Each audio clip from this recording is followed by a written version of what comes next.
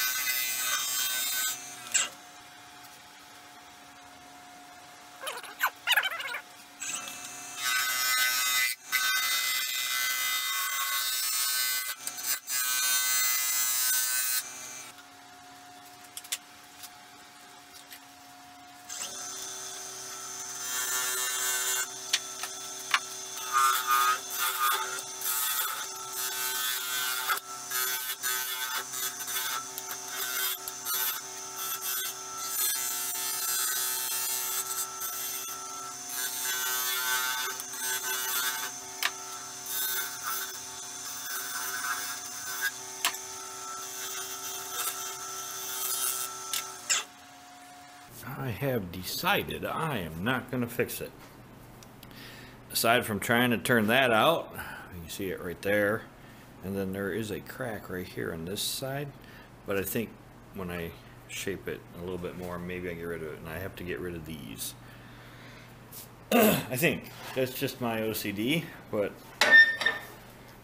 we'll try it.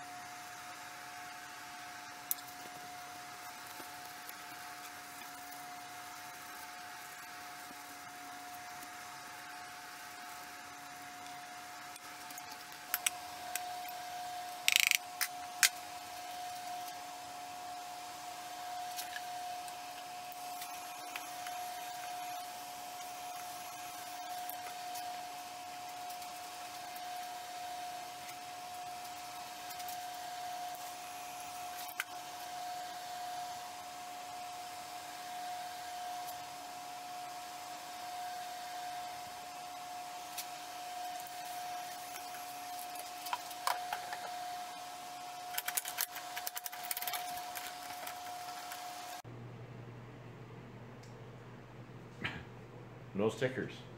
So anyways, you seen I pointed that Huey's Lionheart YouTube channel, so go over and check him out, and I'll put that in the description below. I already put it up in the corner.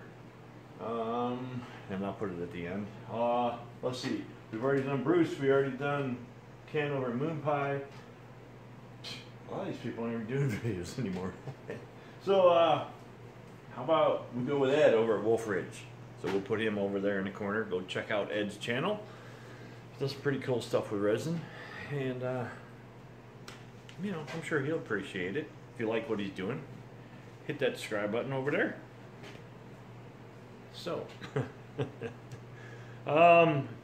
yeah, I did a lot of sharpening of my tools. I just tried to give you a little bit of it, even though it was the same one over and over and over again, but that's what I felt like. Back over there, back over there, back over there. The ants, I don't know if they bring dirt in or they make concrete when they do this.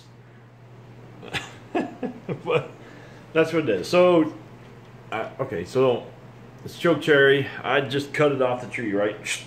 No, it isn't this way on the tree. It's this way on the tree. So, end grain, that could have been part of my problem also. I noticed the last time I turned cherry, I had issues with it. Maybe it's just hard. I don't know. And I finished it in lacquer. I'm getting lazy. Actually, I'm just trying not to be frustrated because that resin finish really frustrates me. I did red and green. Kind of felt like Christmas. I just grabbed two contrasting colors. And I thought they would look good up against the darker wood. The red's a bit too dark sometimes, but... and then I didn't quite go dark enough with my logo, or light enough with my logo in there. I thought it would stand out better than that. It don't. You can still see it. I left all the holes in it, which is really driving me crazy because there's holes in it. But, yeah, so holes. There's holes through it. There's, yeah. And pits, and like, I see the two little spots, one there and one there, where the resin came through. I like it. It's a little thick on the bottom. I think it's heavy.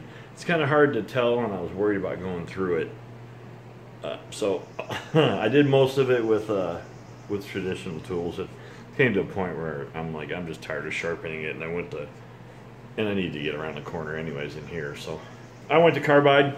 It got the job done, and then we sprayed it with clear lacquer, like I said, and yeah. I don't know what else to say about it.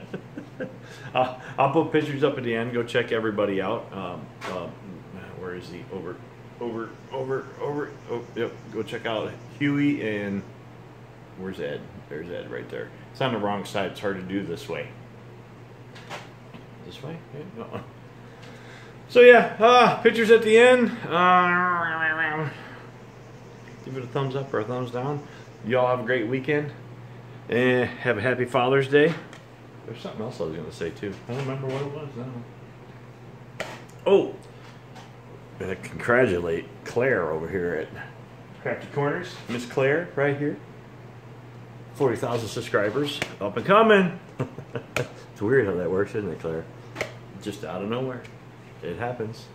So anyways, if you haven't checked out Claire's channel, I will put her and go check her out. Show her some love. You guys have a great weekend. Bye.